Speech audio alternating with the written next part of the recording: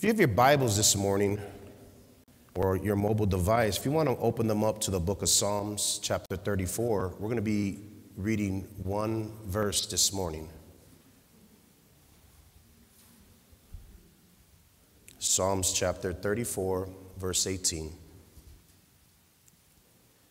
It reads like this: "The Lord is close to the brokenhearted. He rescues those whose spirits are crushed." This morning, I want to talk about God loves broken things. Amen. Let's bow our heads in a word of prayer. Father, we come before you, Lord, and we thank you, God. We thank you for another Sunday where we're able to congregate together, Lord, and fellowship and break bread and everything else that goes with a Sunday service, Lord. And God, first and foremost, we thank you for your presence. We thank you for saving our souls, Lord, and giving us another day, God, of fresh breath of life to be able to serve you, Lord. God, I pray that you would take full control of this service, God. God, anoint me, God. Use, my God, these words, God, to land on good soil this morning, God. God, and I pray for any person right now that may be struggling, Lord, in advance, God, that you would just speak directly to their hearts, Lord. God, we pray and we love you. In Jesus' name we say, amen and amen. Come on, let's give Jesus a hand clap of praise. So this morning I wanted to speak about God loves broken things. You know, it's a brand new year and we're in 2023. And how many know that 2 weeks have already gone by, right? And time just seems to be flying by. Tell your neighbor, time's flying by.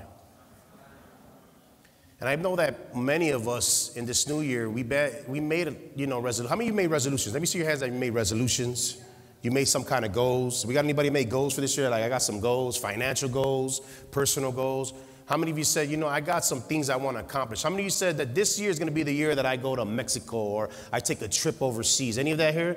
How many of you are going to buy a house this year? How about that? About a house? You're looking to buy a house this year. What about a brand new car? What about a bicycle with 2 pedals? Anybody? How many just looked in the mirror this year and said, this year was going to be the year that something was going to change? Right? So this may be the year where you're walking into a new year of vision, a new year of opportunity, a new year where you're saying, I'm not going to be the same person that I was last year. I'm not going to go through the same things that I went through last year. I'm going to accomplish more than I did the year before. Right? But how many know that it's hard to do that when you're all broken up inside? Can I hear you say amen? Because sometimes how we look in the mirror isn't a reflection of how we feel on the inside. See, some of us know how to paint the picture real good. How many of you put on your Sunday's best this morning? Right? How many of you couples looked in the mirror and said, we're going to match this morning? The worship team looked like they was on point, right? They followed the whole structure for this Sunday in colors, right? They came matching, right? Because I know there's power in unity. There's something that takes place when everybody's got the same mind, when everybody's on the same platform, when everybody's preaching the same thing. But it's not easy when you're going through something to fit in where you don't feel like you fit in anymore. When I look at this context of Scripture, here in the book of Psalms, it talks about the Lord is close to the brokenhearted. So I want to let you know this morning, if you feel broken or if your heart is broken or if you feel like your life is in dismay, God is with you. Tell your neighbor, God's with you this morning. See, something that is broken is designed to be repaired, not discarded. Hello, somebody. Something broken is designed to be repaired. Don't you thank God for the ministry of Victory Outreach? Right? Because I look at a reflection often myself in the mirror and I say, I'm not the same person I used to be. Here it is, going over 25 years later of being around the ministry of Victory Outreach and coming through those doors as a young man and going into the men's home, I was broken. Can anybody reflect on that this morning? You came in a broken vessel with no direction, no plan, no purpose. Or maybe you're young this morning and you may not have gone through what the person next to you is going through, but you're going through something. See, God never gives up on what he has designed. Quite often we'll look at the hurting and we may feel some type of way because we know where they're coming from, but it may be a little bit of work that we just don't want to take on right now. See, I know how I ended up in the men's home. My family didn't want anything to do with me anymore. Does anybody know what that feels like? To be disowned, to be outcasted, to be kicked to the curb. How many of you were the black sheep in the family? Hello, somebody. Am I the only one? There we go. I see some black sheep out there, right? So, you know, like when I take a look at it, it's personal for me because I know what it's like to be broken. I know what it's like to be hurting. I know what it's like to not have no purpose. I know what it's like to not have no direction. I know what it's like to wake up and not knowing what I'm going to do for the next day to eat. Where am I going to sleep? What's going to happen with my life? I know what it's like to be hurting and feeling like I don't have no place in this world. Have any of you felt like that this morning? Ever in your life? I mean, know that God's in the restoration business. Do you hear me this morning? There's one thing about God. God knows how to restore. Because many of us, when we look in the mirror now, we can't even see what we look like when we first came through those doors. We forgot what that looks like. But it's hard sometimes for people to work with broken people. That's why my family had to discard me, because they just didn't have the capacity to work with somebody that was broken the way I was broken. And maybe sometimes when people come through the doors and, you know, couples and their marriages are just all messed up and they're just giving up on each other and they just don't know how to seek help. But how many knows that they could come in through the doors and they could come before the throne of God at these altars and cry out to God, and God will give them the answer that they need to restore their marriage. God will give you the answers you need to restore your children. God will give you the answer you need to restore your family. Come on, somebody. God will give you the answer you need to bring restoration. Tell your neighbor, God knows what he's doing. See, we were designed to be repaired, not discarded. And many of us knows what that void feels like in our lives because we've been discarded. How many know that hurting people hurt people? Some of us, we've been bleeding on people all our lives. We've been broke and bleeding, and our scars never heal over. We never really come to the altar and confess and really let go of those things that are holding us back. Some of us have baggage that goes so far back, and we don't want to let it go because it's the one thing that we're holding on to, and we're hoping that one thing will keep us going. And we don't even know what that victory will feel like if we just let go of whatever it is that, you know, is just there. It's really deep down on the inside, you know, something that's really pressed in that we just don't want to let it go. We hold on to it.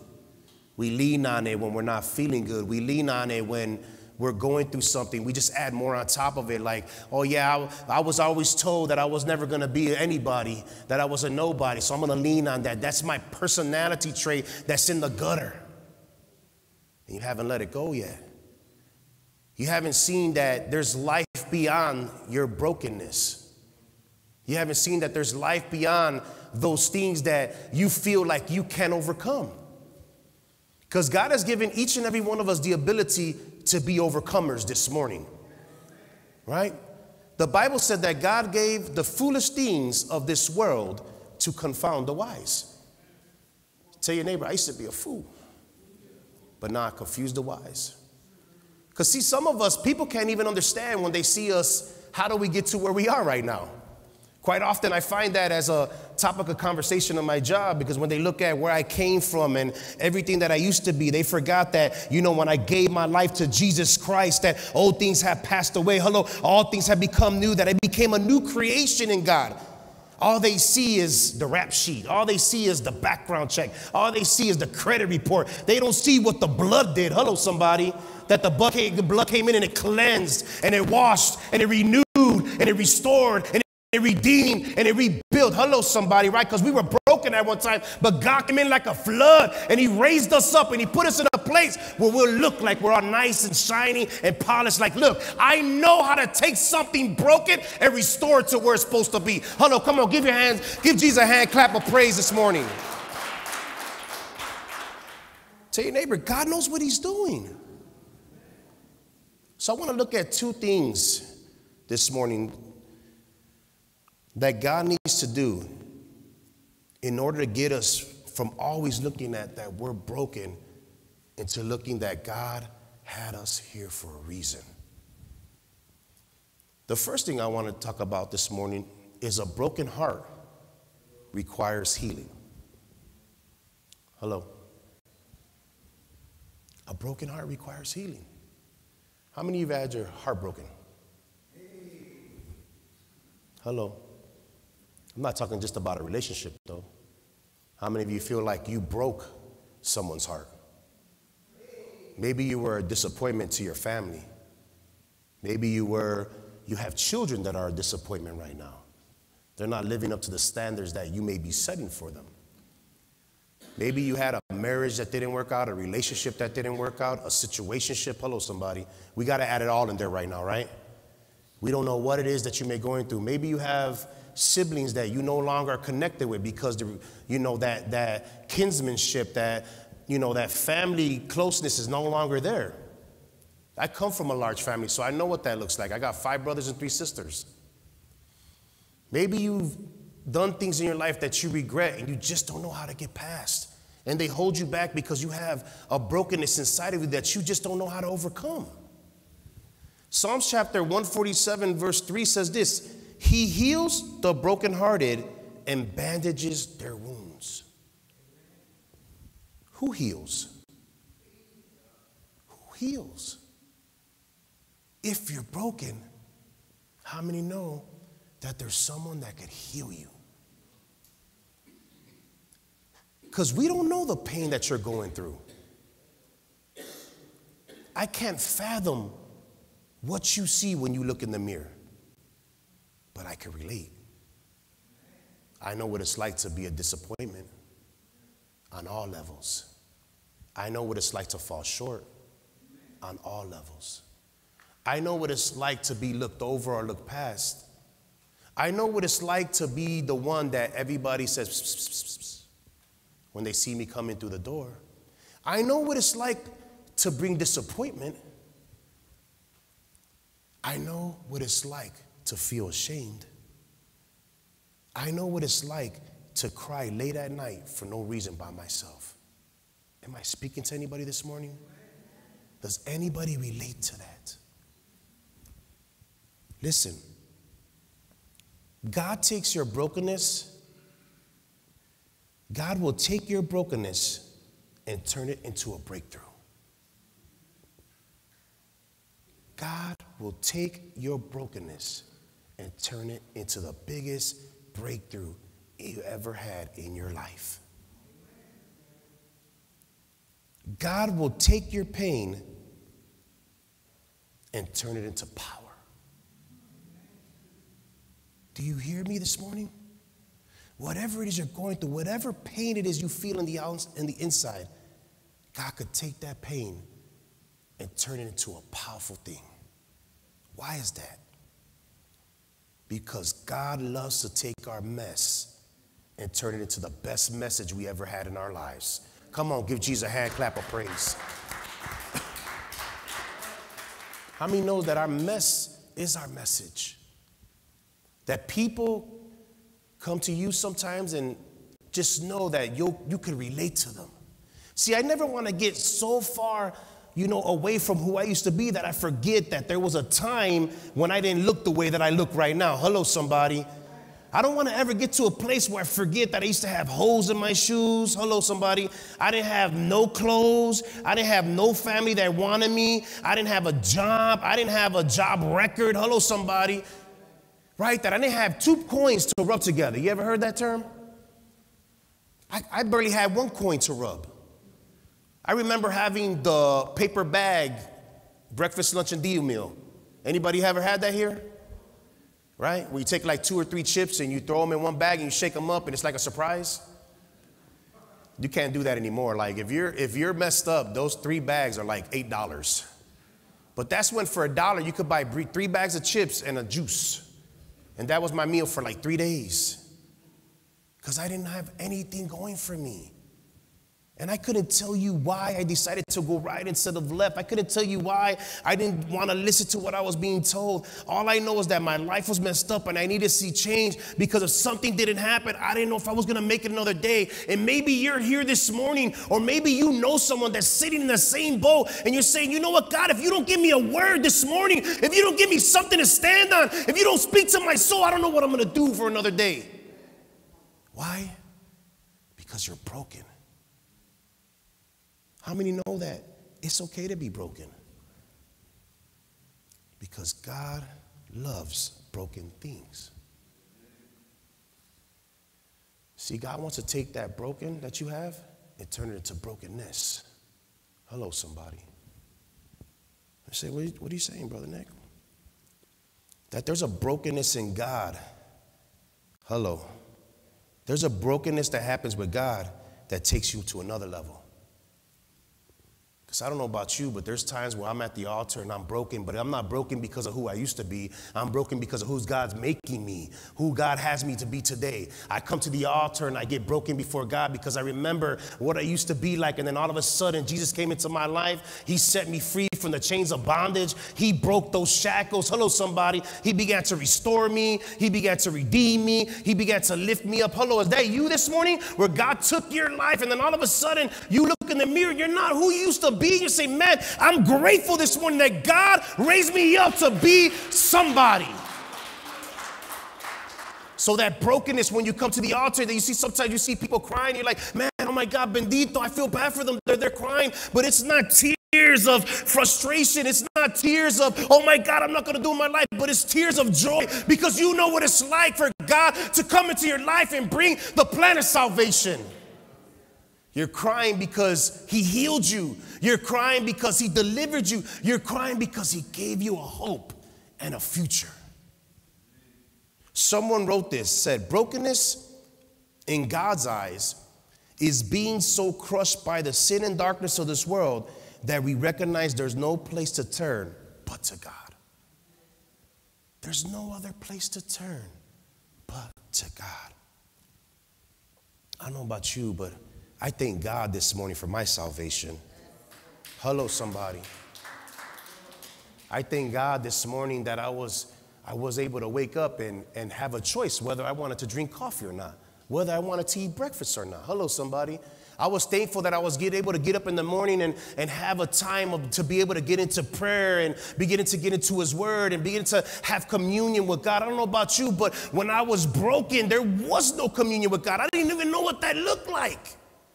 And all of a sudden now, because of brokenness and God being able to restore us, we have that opportunity. We have that grace where we could get before God and we could just have fellowship with Him. I don't know about you, but sometimes you're there and you're praying and all of a sudden you feel God minister to you and you know that there's something different taking place when God begins to speak directly to your heart. How many of you have been at the altar? How many of you have been in a conference and you've heard the call of God cry out to you? Say, man, I'm not leaving this place the same because I hear God speaking to my heart. I know when we went to World Conference last year, it had been a long time that we had been able to go to a conference or to the World Conference. But I remember hearing the voice of God after every message.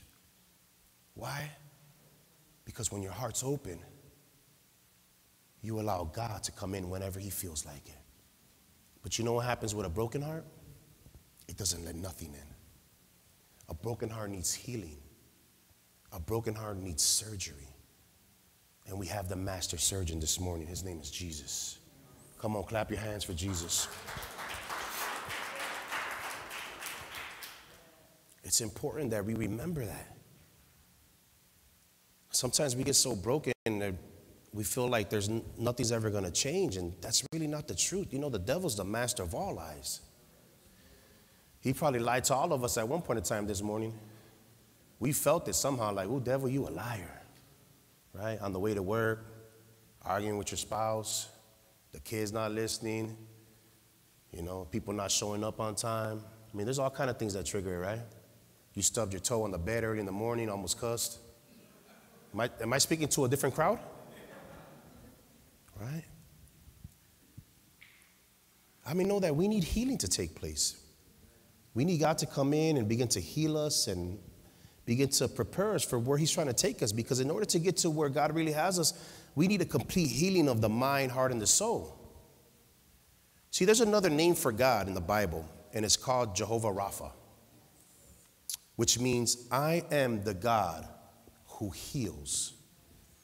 But some of us need to take it more personal, that God is telling you specifically, healing is what I am.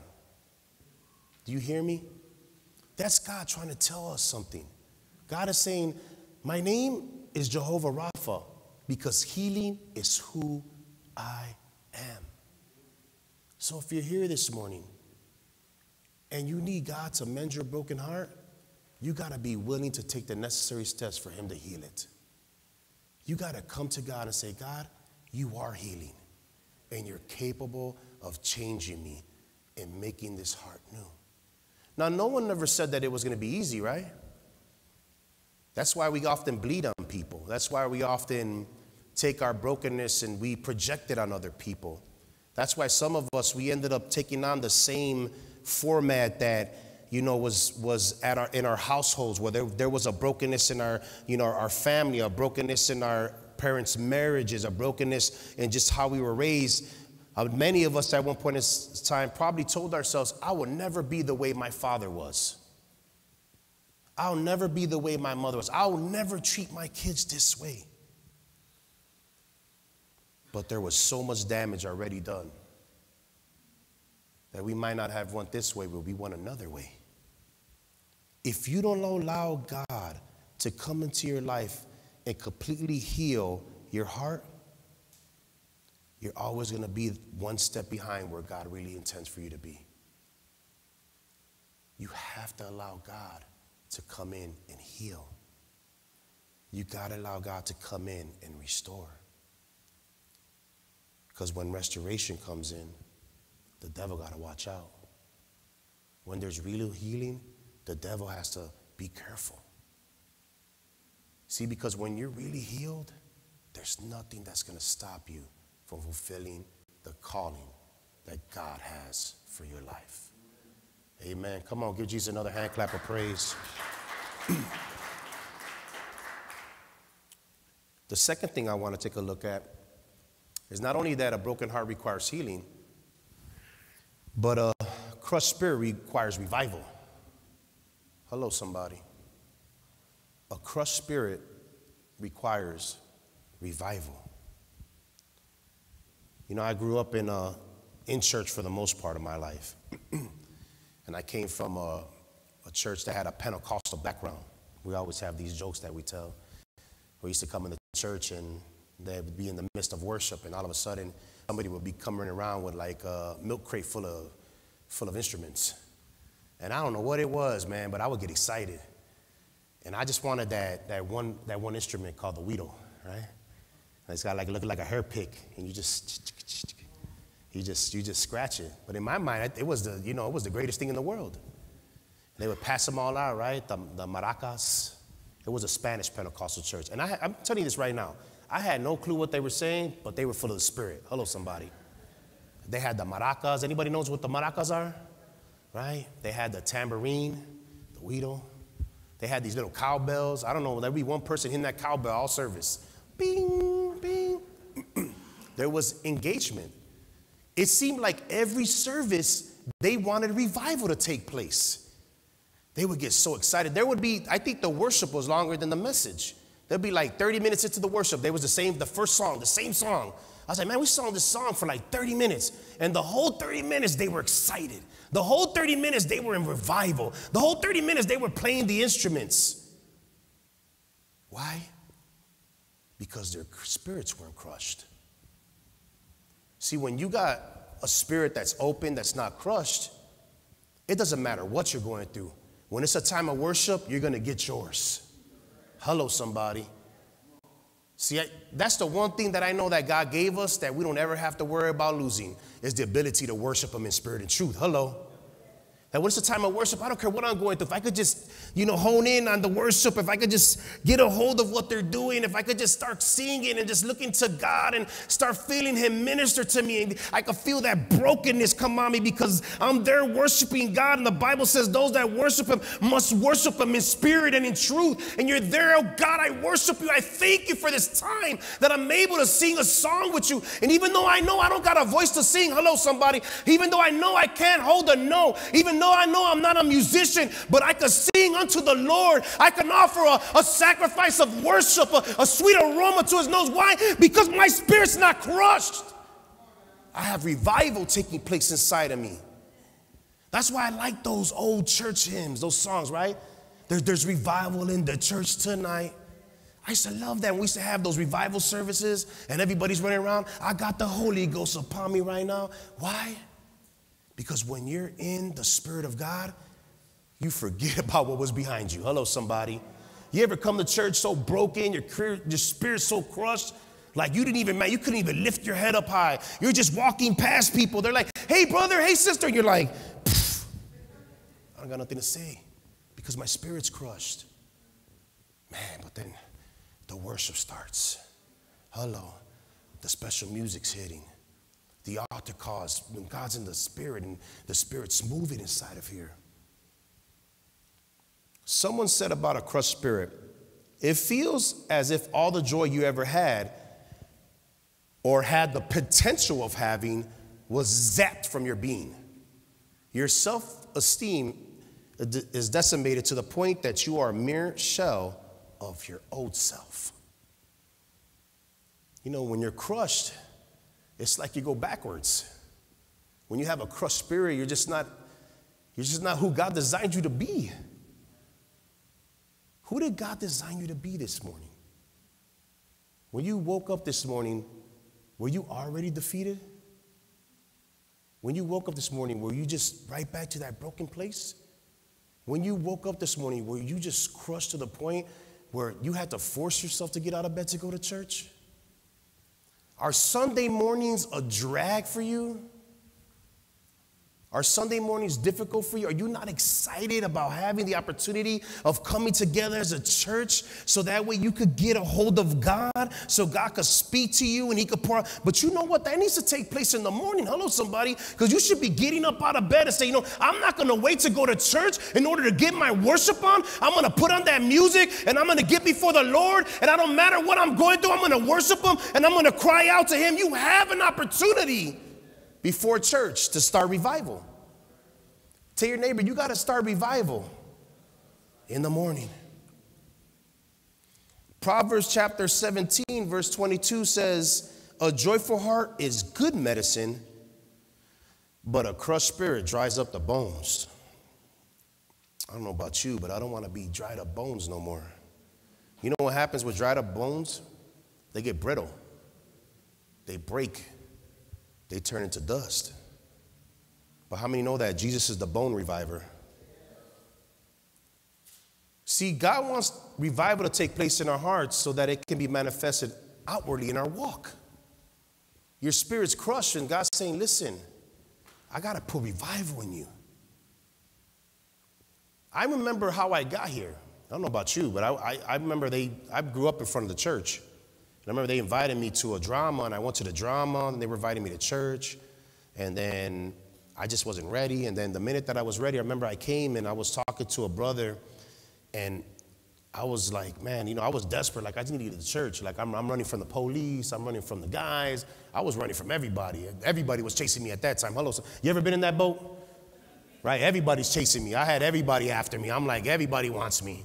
So I remember I get to the reentry home, and I'm knocking on the door. I didn't know it was a reentry at the time. I'm knocking on the door. I'm beating on the door. I wasn't knocking. I was beating on the door. And the brother, man, he took forever to come downstairs.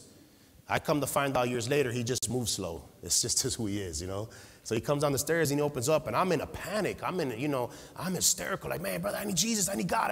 Pastor Nick told me to help me out. And he's like, calm down. It'll be okay, man. God got you.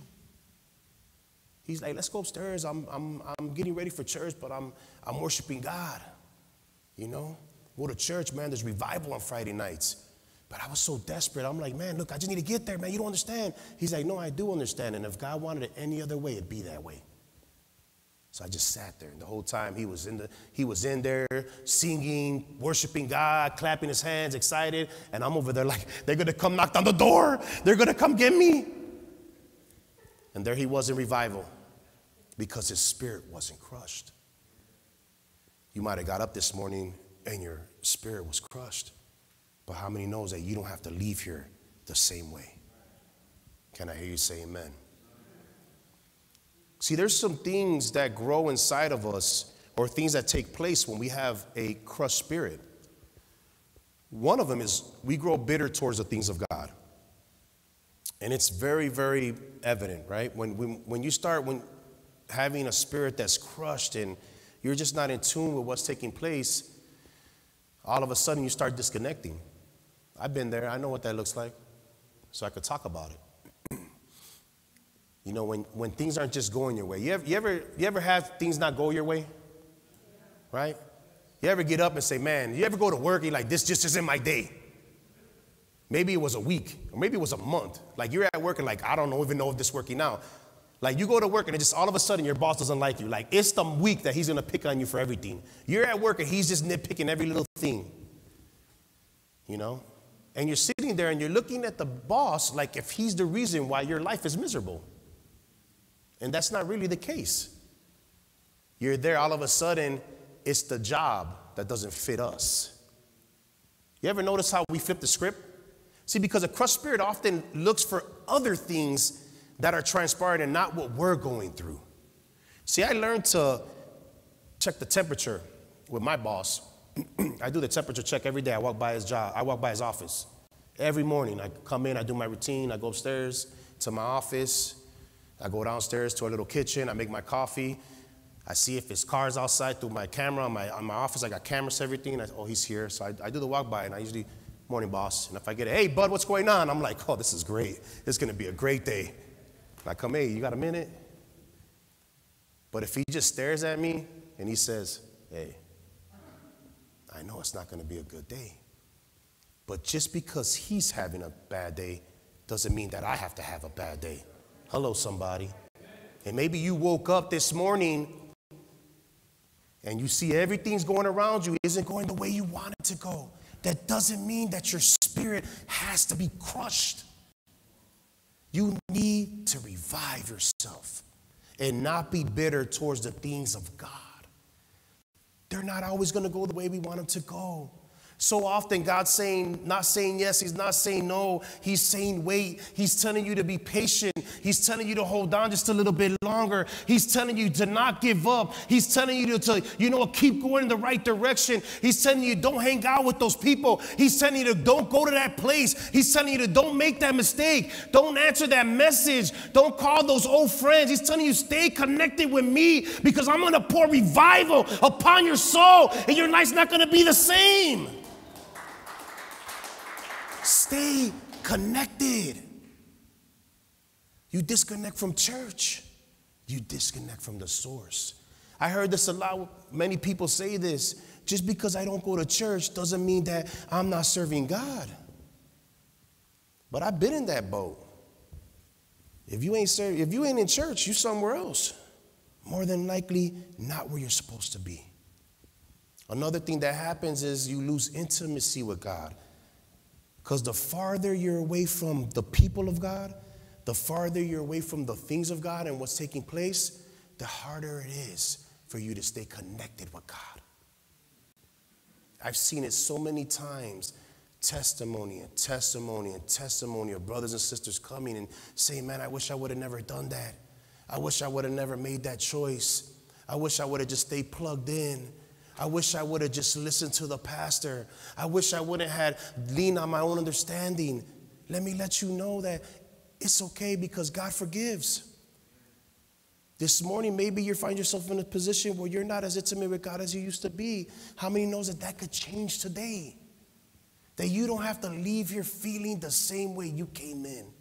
You could leave here healed. You could leave here revived. And you could leave here with purpose this morning. Psalms chapter 71 verse 20 says this. You have allowed me to suffer much hardship, but you restore me to life again and lift me up from the depths of earth. How many know that God desires to lift us up? Maybe you're here this morning and you need that boost. You need that extra lift from God. How many know that God can meet you right where you're at? And know that we're not the only ones.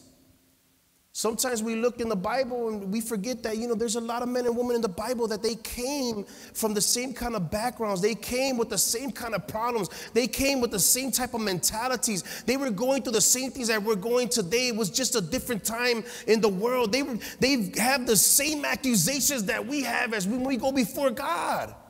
Sometimes we forget that there's so many characters in the Bible that came with the same subtitles that we once had. The Bible says that Jacob was a cheater. Hello, somebody. He was broken. Look at Joseph, right? He was kidnapped. He was abused. He was left for dead. He was sold and traded in slavery. And look at that. He still looked out for his people. Look at Moses. He couldn't even speak. Oh, God, I don't have the right words. Or, God, I stutter. Or, God, I'm not the right one. And yet God used them. Look at Rahab. She was a prostitute, and yet God utilized her to meet a need at a time when it was necessary. She did what God called her to do, and God blessed her and saved her family. Look at Gideon. He was afraid, and yet he rose up and he took that army and he did what God called him to do. Look at Samson, right? He was a womanizer, and yet he was there when he was on fire for God. He was doing what God called him to do.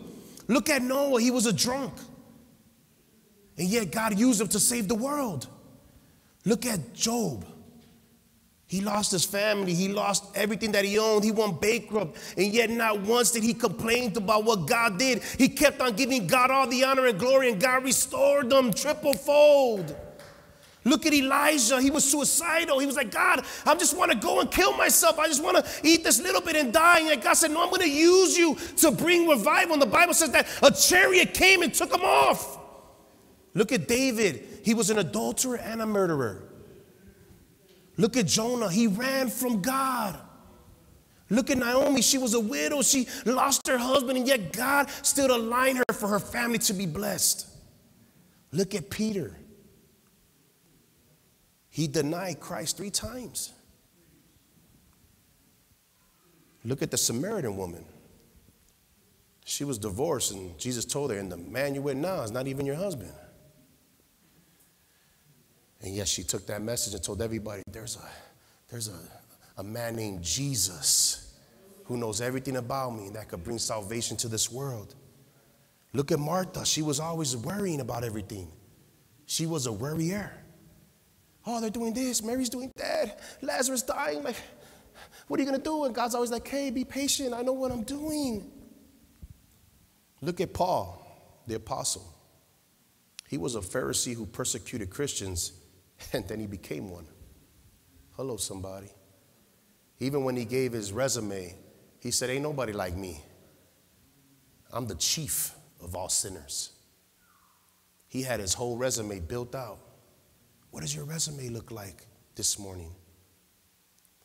You know what all these men and women in the Bible had in common with us? They were human.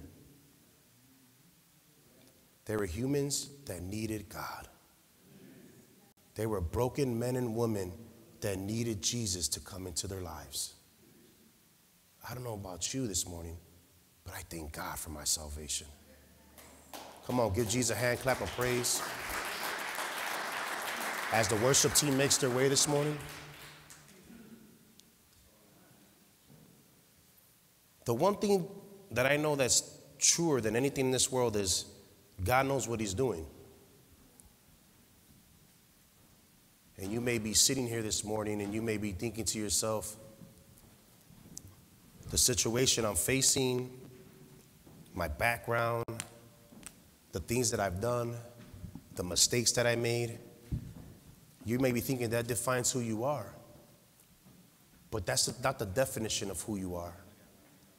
The choice that you have today and every day of your life is a continual ability to take the necessary steps to come to God. Maybe you were broken, You came in feeling broken this morning. Your heart's broken. Everything that you're facing in life has you in a place where you feel like there's no escape. And God's saying, I'm going to set you free and I'm going to heal you. Maybe you came in with a crushed spirit and you need God to light a spark. And you need him to create that revival inside of your life. You know what? He can do it. The only thing that's stopping you from getting to where God needs you to be at this morning is you. Or maybe you're online this morning and you're saying, you know, I could relate to that. Maybe you're online and you're saying, I felt that way. God wants to touch your life as well. As we stand to our feet this morning,